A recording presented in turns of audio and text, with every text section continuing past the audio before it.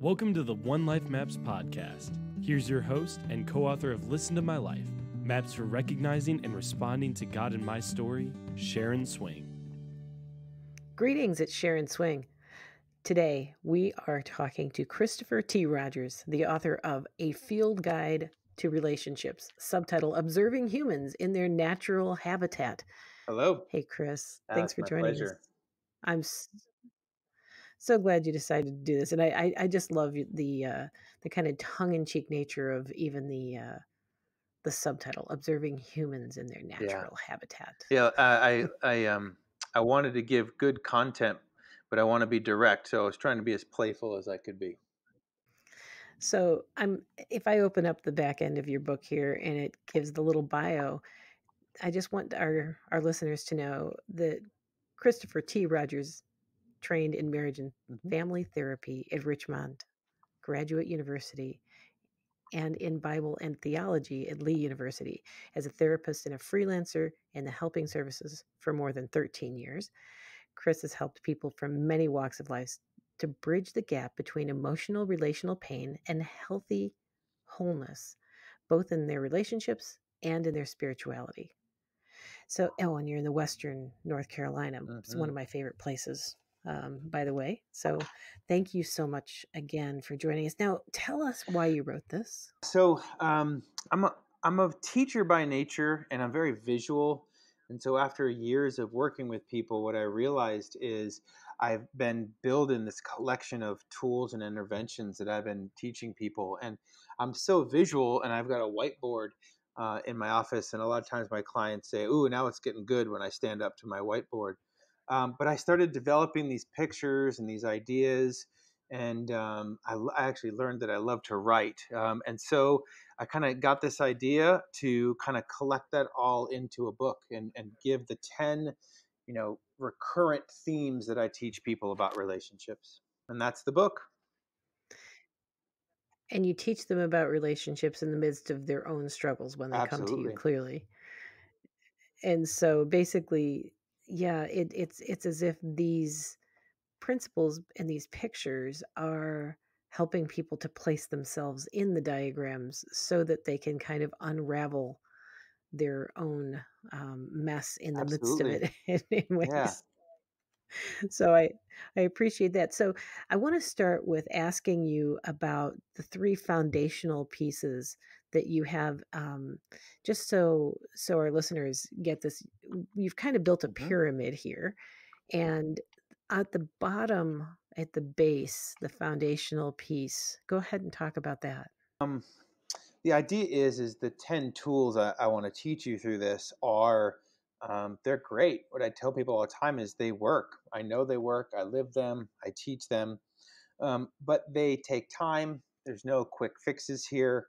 And ultimately, there are three kind of foundational things you need to kind of understand and put into place in order for the 10 to really work best. And so let's see here. The first one, I got to remember how they're ordered in the book, right? So number one I have here is love is a choice, not a feeling.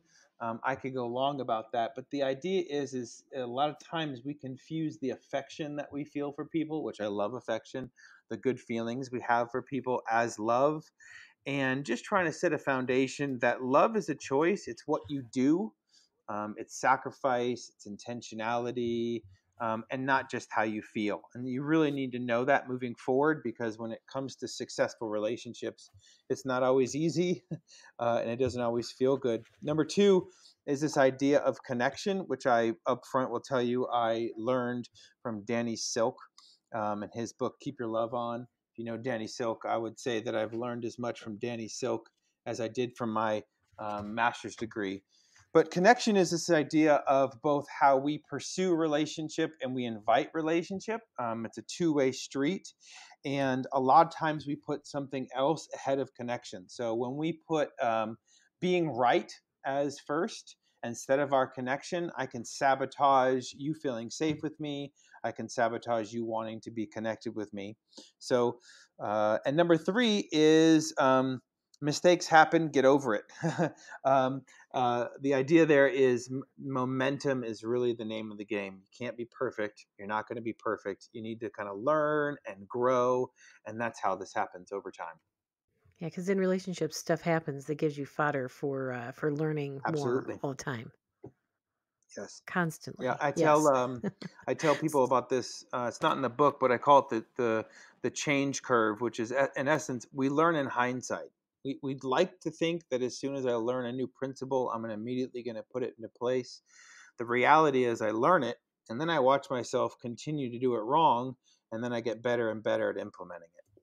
Right. So self-awareness that comes from Right. reflection is key to this process. Yeah, as it is within Listen to My Life as well, because we're looking at past, present, and future, but we got to be able to bring it into the present moment to get that self-awareness thing going on, so we can catch ourselves in the act and make a different kind of Exactly. choice, right?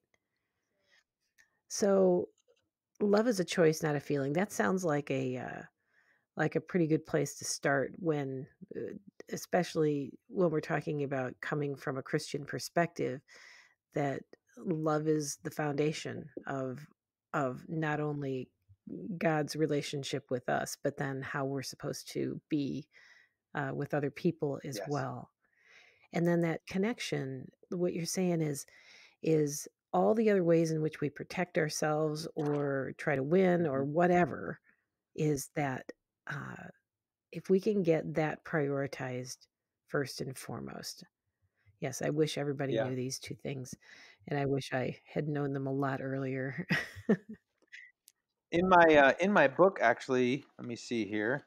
In one of the tools is this. There are always two things going on at once. I think it's chapter 2, tool number 2. There are always two things happening at the same time. There's always the relationship, and then there's also the topic or subject that we're working on at the same Mhm. time. That's actually my visual for this idea of connection.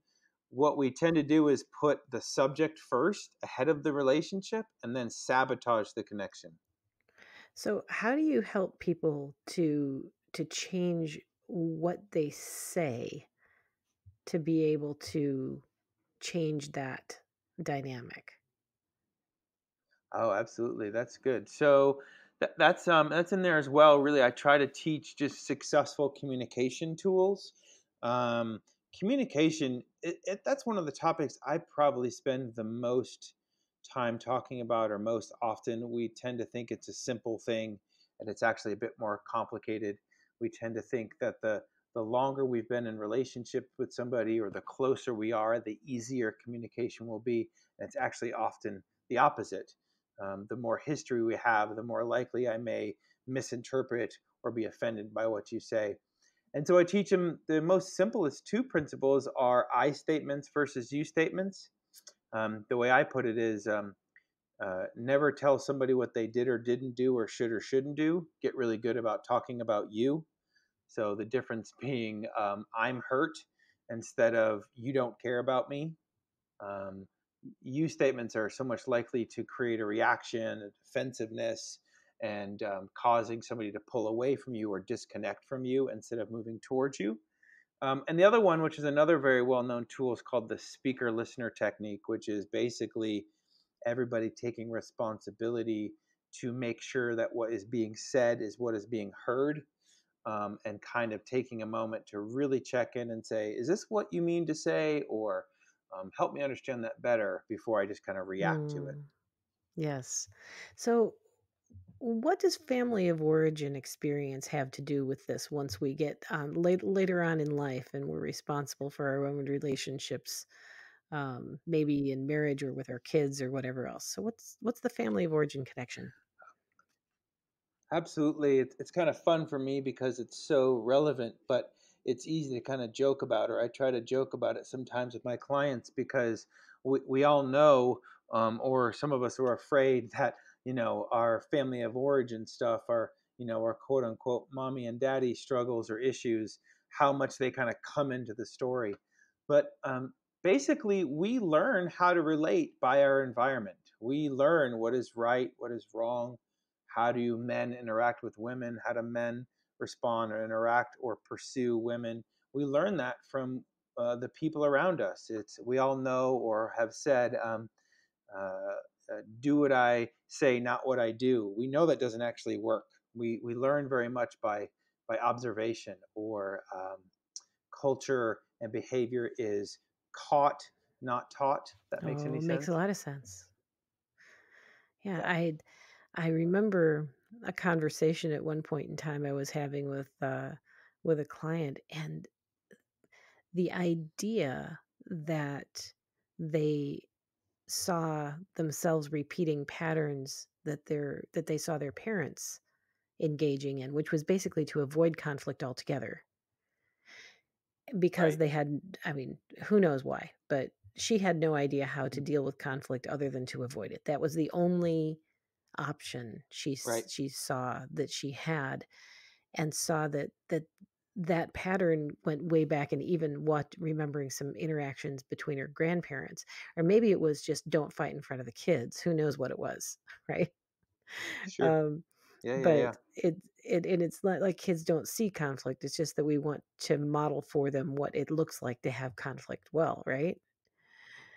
So Absolutely. this idea of when people start mapping their life story and start thinking about their relational patterns and what they're experiencing now, and what kind of, and usually the entry point when someone is working with this stuff in life story work is that feeling of disconnection that they don't know what to do about.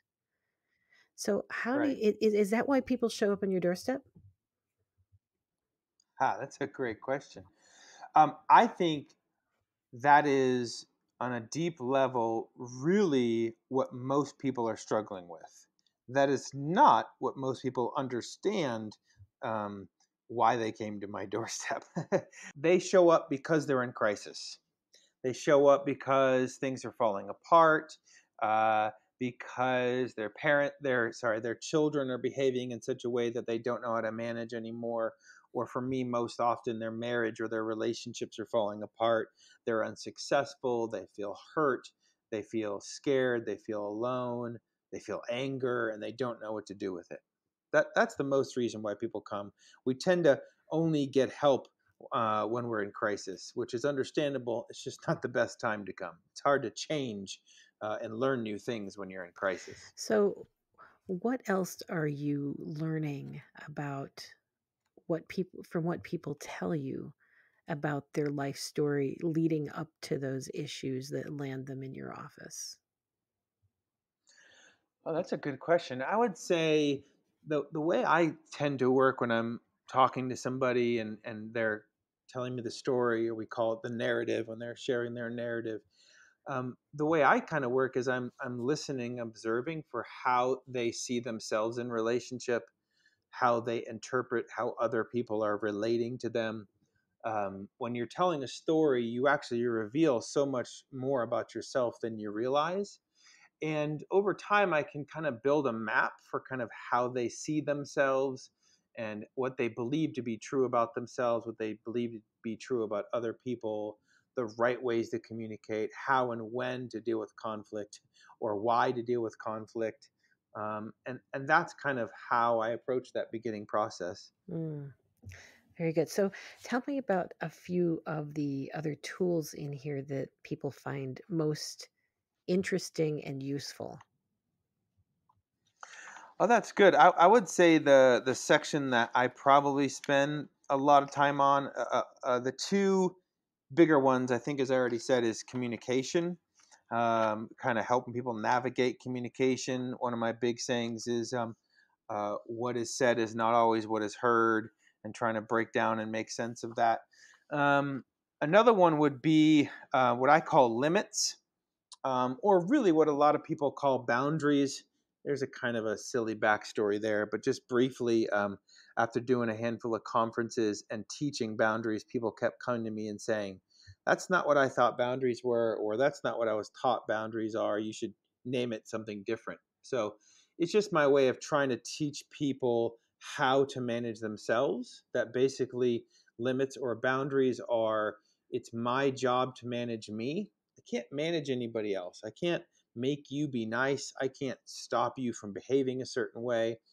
But if I learn that it's my job to structure my life and my interactions in such a way that help me manage me so that people are getting the best version of me and that I feel safe, that now I'm starting to have good limits. Now I'm starting to have good boundaries. And I would say communication and limits are probably two of the most predominant things that I talk about.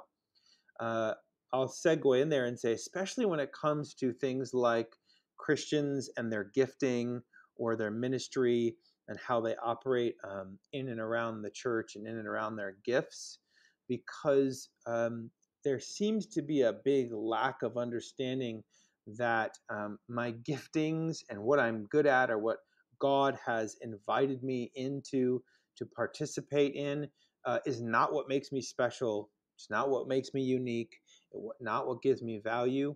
And people tend to give an excess amount of themselves through these gifts and ultimately aren't having good boundaries or good limits. And they give and they give and they give. And the long and the short, Sharon, is that's not a good recipe.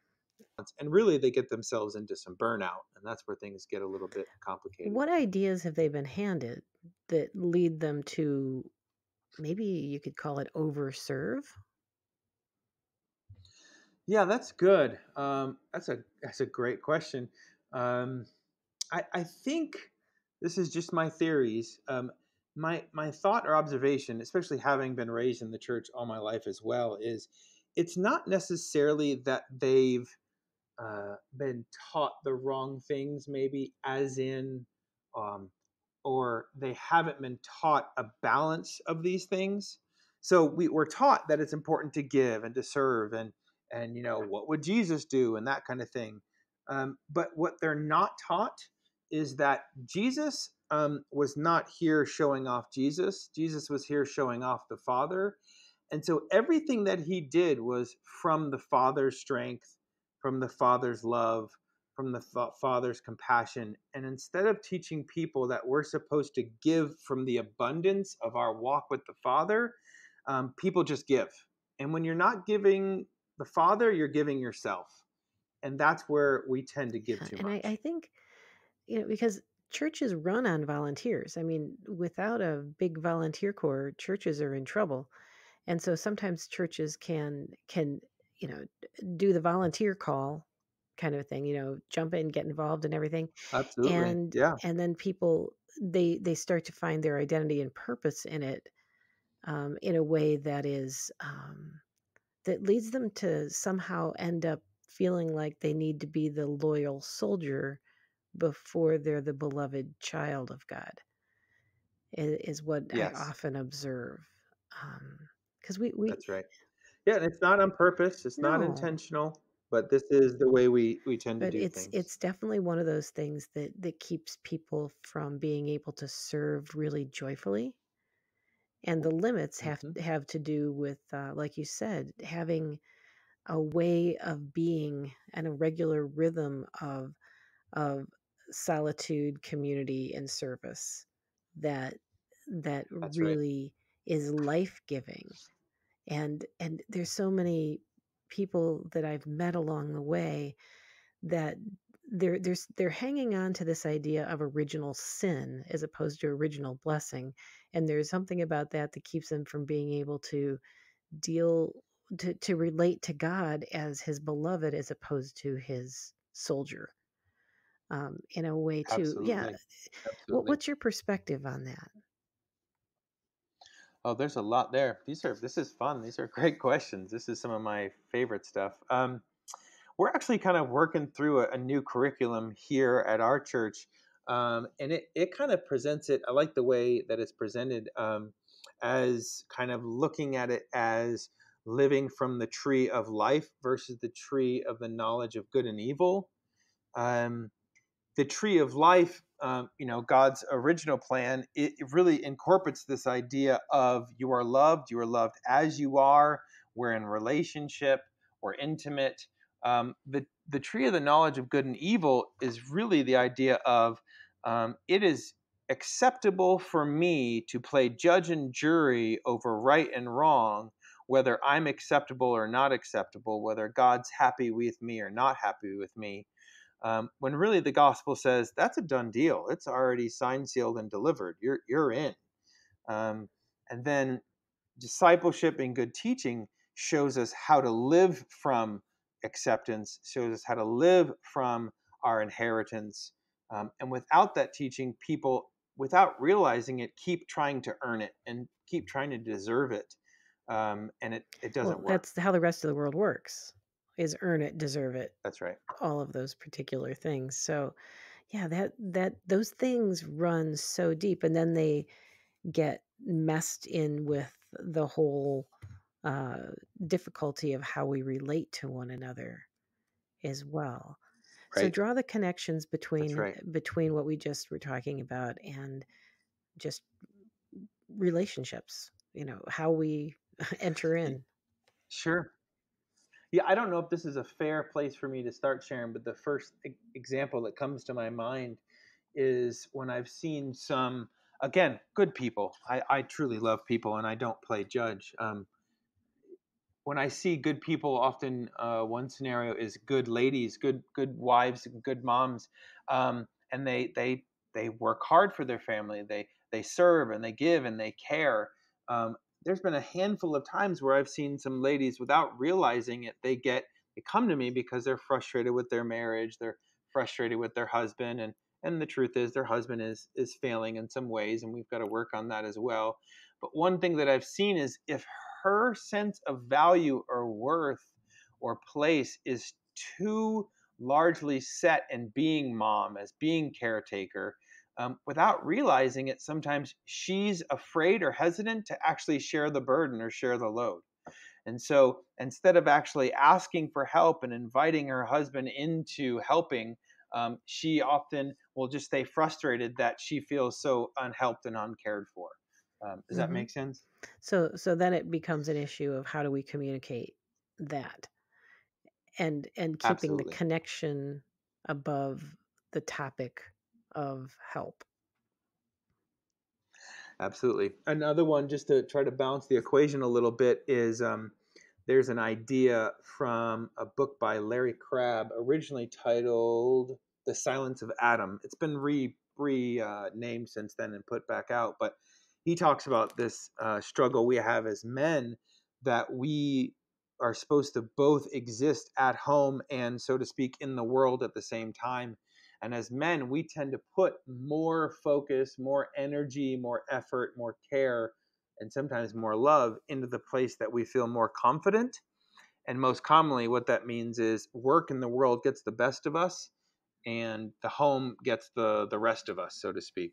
Um, and again, that's an Right, and that imbalance. also then loops right back into this, how we manage our work, no matter what it is, and what's what the family might be getting as a leftover, or That's right. the exhaustion or whatever else is such that someone really can't emotionally function or connect with themselves, let alone somebody else at times as That's right. well. So, Somebody I've heard before calls it scraps. You're just bringing home the and if you're bringing scraps. home scraps, you're losing connection. That's right. So, If you're bringing home scraps, there's not really much left to connect mm, with.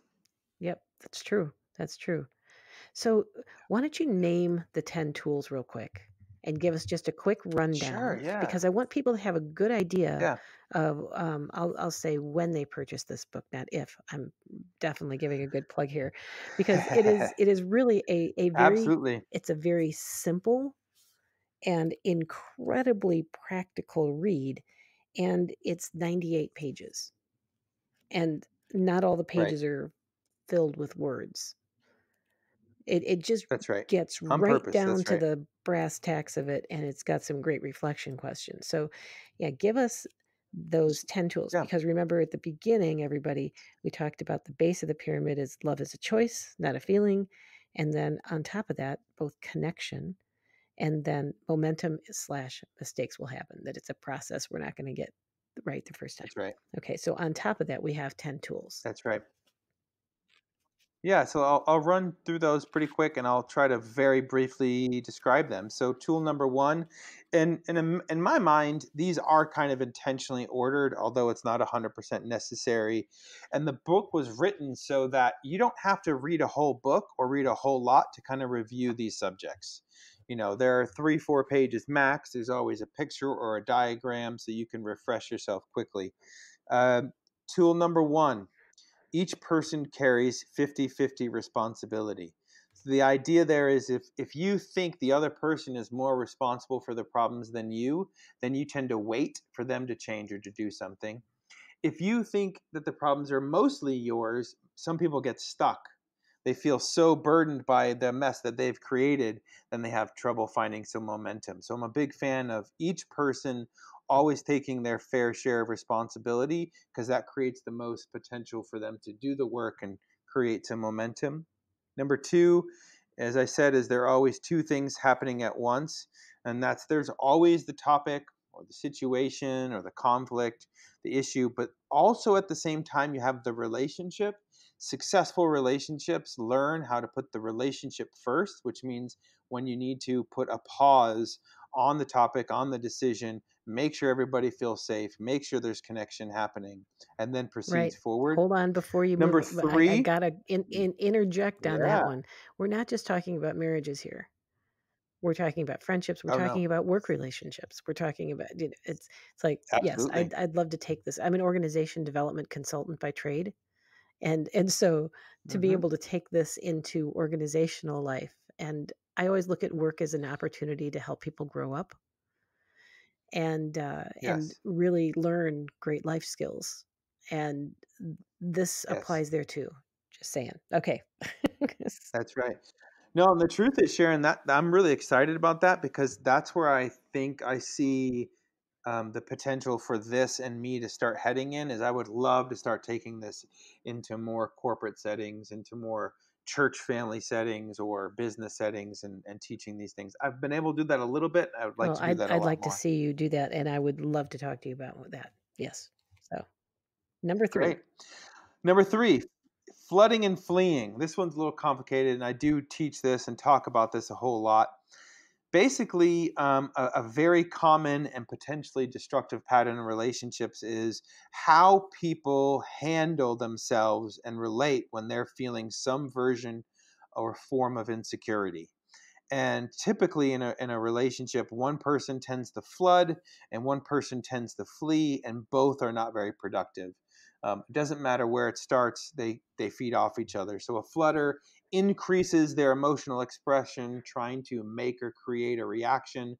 Sometimes it's negative attention is better than no attention kind of thing. There's more to that. But then also the fleer, which is usually the person that avoids conflict, puts a priority on trying to keep the peace, the sense of if you're okay, we're okay. And so instead of being present and engaged, we try to manage the relationship. Number 4, limits or boundaries, which I talked about. Um, the first definition I'll give you there is that it's what I do or the structures I put in place to help me manage me. And that's what limits are. It's not about managing other people. And then the communication tools, communication being what is said is not always heard. And I go through I statements versus you statements and what that can look like and how that affects the relationship. And then the speaker listener tool. Okay, and under Communication 101, when you're saying I instead of you statements, we're talking about starting with I'm feeling. Yes, Yes. and Yeah. that is just I was just having a conversation with somebody that had a boundary related issue at work and regarding gossip, and to be able Yeah. to say I'm feeling uncomfortable, and That's it. not say I wish you wouldn't gossip or or whatever. It's just like, Right. Absolutely. Absolutely. Yeah. The trick here is that talking about other people feels mhm, safer. Talking about me is vulnerable. And so we tend to, without realizing it, prefer being less vulnerable and talking about what other people did or didn't do. And it just isn't really right, successful in right. communication. So we're on to number Yeah. 6. Yes. Number 6, Hard, broken, and disconnected. This one's a little bit complicated, but basically, through a series of unsuccessful communication, hurt, and unresolved issues, our hearts tend to get hard, broken, and we tend to disconnect, and kind of what that looks like and how that happens. I developed that when working with relationships that really have been toxic and dysfunctional for a long time, and kind of seeing what happens to the human heart after that. The next one is identity, role, and value development, which I jokingly call $50,000 worth of childhood development, in a page, basically. It's an idea and a diagram to kind of show us how our family environment really shapes us, because kids automatically take on the role to make their environment safe and successful, no matter what. It's so important for the kids that it's safe and predictable. If it's not provided for them, kids automatically take on the job of providing it for themselves. The problem with that is their identity, their role in relationships, and their sense of self are being shaped at the same time. So if it's my job to keep dad happy, maybe I need to do that as a kid. But as I grow older, I tend to believe this is how I have to relate in relationships. What's really bizarre is we tend to then be attracted to people that need to be managed. And that becomes really interesting and complicated. Number 8 is love is a mirror. Basically, the idea that when we get really good at communication, when we get really good at limits, when we get really good at managing ourselves, this is the best way I'm going to help you see yourself. My primary goal is to not help you see yourself, but when I'm a loving, safe place and I'm not bringing extra baggage, extra conflict, extra issues, extra disrespect to our relationship, and you're the one that's predominantly still bringing a mess to the relationship, it's a higher chance that you're going to see you in the midst of our interaction. Then number 9, what I call 1, 2, 3, 4 help. Basically, the closer the relationship, the more we think that by nature of the relationship, we can automatically start helping each other. And it's just not that simple. And so I outline how first you have to feel safe. Second, you need to feel loved. Third, I even need to be open to you. And once I have all those in place, I might actually ask for your help. Whenever we start to help before we've been asked, it usually is offensive, and people tend to be more reactive than receiving what you have to say. And then lastly, forgiveness and a little bit about trust. So real quick on that is, especially in the church, I think there's some misunderstanding of what forgiveness is and how it works and how trust is a part of that. So my very brief explanation about forgiveness is when I let go of my right or demand that you will serve justice, that you'll be punished, or that I'm going to wait until you get it. So when I let go of those, that's what forgiveness is I'm no longer going to try to hurt you or make you pay for what you did. I've forgiven you. The complicated thing is that most people think that as soon as you've forgiven me or as soon as I've forgiven you, that trust has been rebuilt. And that's a totally separate issue. Trust is, my formula is trust is a new standard of beliefs practiced over time. And that's how you build trust. Over and over and over again, treat me different, treat me better. And the longer we do that and the better you get at that, the more I will trust you. So what's the role of a good apology in the midst of that? Oh, yeah, that's really good. Wow. A good apology really should be, I'm only going to talk about me. I'm going to talk about what I did.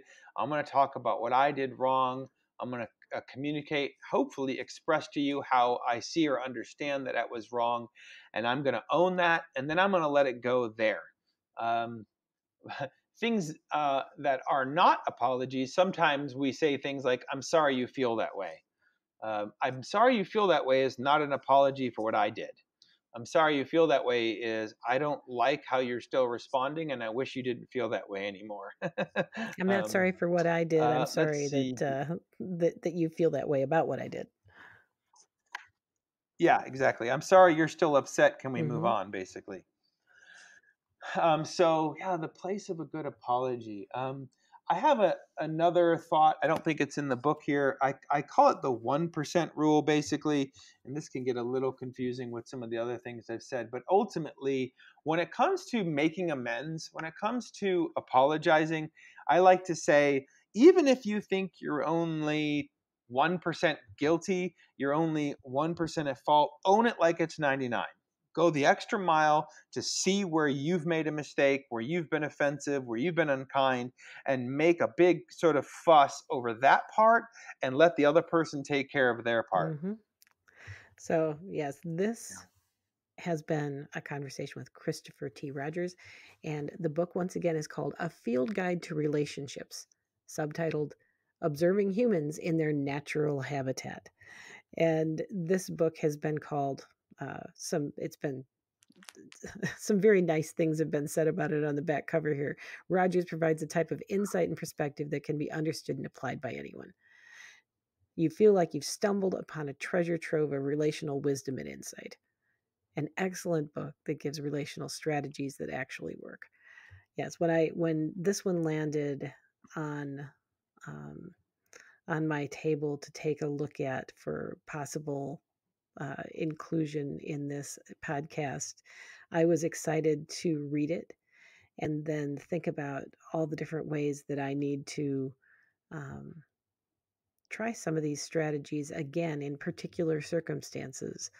And also just really Yeah, grateful for slivers of growth that I noticed over time in different ways. But I think it's a really interesting, challenging book that just lays a path forward that I think people can take a hold of and do something with to improve their relationships. So thanks so much. absolutely. That's my desire. That's my heart.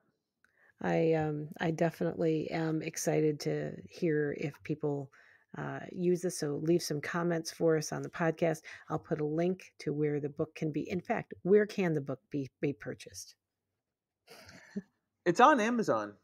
So we've done it through Amazon, and you can look up. I think what's easier to do is the title, "A Field Guide to Relationships," and it'll pop up for you. You can get it both in Kindle format, or they print to order, and you get it printed and sent to you. Very good. And if somebody wants to reach you, possibly now, where are you located? If somebody wanted to go make an appointment with you to see you in your office. Yeah, so I am in the Asheville area in Western North Carolina. You can reach me at chrisrogersmft@gmail.com. That's Chris Rogers, like marriage family therapist at gmail.com. The truth is, I do anywhere from 3 to 5 sessions online these days. I do a lot of video sessions. I did one today with somebody out on the West Coast, and so that's more and more a part of my practice as well. That's great. So people anywhere can get a hold of you and enter into their story and get some help in unraveling it. So, well, Absolutely. everyone, thank you so much for joining us for this episode of the One Life Maps podcast. We are thrilled that you decided to join us. Please check out the website at onelifemaps.com. Rate, review, subscribe, all that stuff to the One Life Maps podcast because it helps spread the word of some of the good things that are happening here. We hope it's served you well. If you have any questions or if you have any suggestions for future episodes, let me know. You can do that by reaching me at service@onelifemaps.com. That's ONELIFEMAPS.com. So you have a wonderful day, everyone. And Chris, thank you again for joining us. My pleasure. Have you thought, I don't know myself anymore? Have you wondered, is there something more? Are you at a crossroads in life and asking, which way will lead me toward expressing more of who I am made to be? Are you looking for a way to understand the restlessness you feel inside? Are you seeking a deeper spiritual life and desire to rediscover who you are through God's eyes? You're ready for the life mapping experience of Listen to My Life. Go to onelifemaps.com to purchase your portfolio of visual life maps. While you're there, check out our upcoming virtual coaching groups, live workshops, and options for you to facilitate the Listen to My Life experience with others. That's oneLifemaps.com. OneLifemaps.com.